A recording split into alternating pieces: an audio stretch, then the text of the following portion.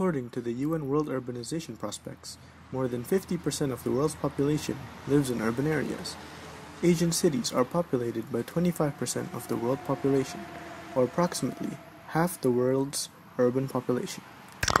It is predicted that by 2050, 70% of the world population will live in urban areas, and that poverty will shift from rural to urban cities.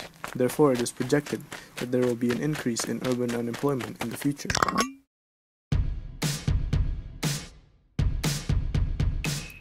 What happens in rural Asia that leads to urbanization? Before we examine further on urbanization, based on data from the World Economic Forum, 42% of the global population are aged below 25, and in South Asia, this number is increasing constantly. The IFAD stated that on average, about 53% of the total of unemployed people are youth. The youth are 3 times more likely to be unemployed than adults, with an unemployment rate of 12.5%, according to the ILO. This is in line with data from Graob et al. On their paper titled The State of Family Farm in the World, that shows 53% of the world's food is produced by family farms in rural areas, with an average age of 50 years old for these farmers. This data gives significant meaning in the Asian region because the food sector in this region absorbs up to 46% of Asia's workforce. In relation to that, according to Paul Bennell, a youth and employment researcher, in 2007, rural youth underemployment is closely linked with high rates of landlessness.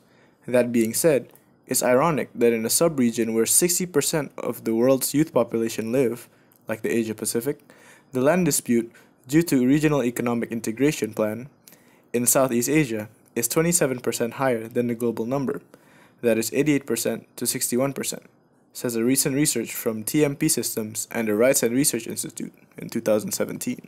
It's worth noting that apart from economic value, land is meaningful for the youth for creation or recreations and socialization with their peers, which provides spaces for knowledge and skill exchanges to happen.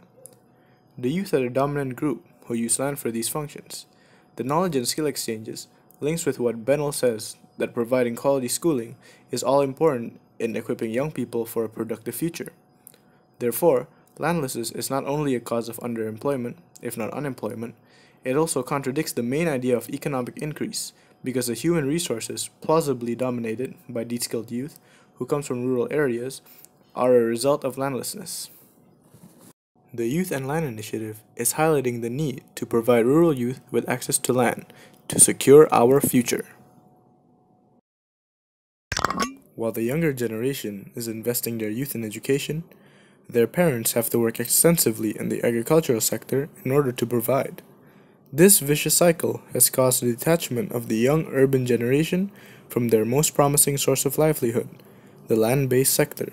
What makes it worse is the quality of education provided in rural areas cannot compete with the urban standard most of the time. This has been the main cause of underemployment of rural youth after moving to urban areas. To break this vicious cycle, access to land for rural youth needs to be secured. Further incentives like access to contextual knowledge, information, education, and technology must also be provided. Opening a space for youth involvement in policy dialogues at the local level is probably the most important challenge. It is in these dialogues, insights from the youth can really be captured to be addressed.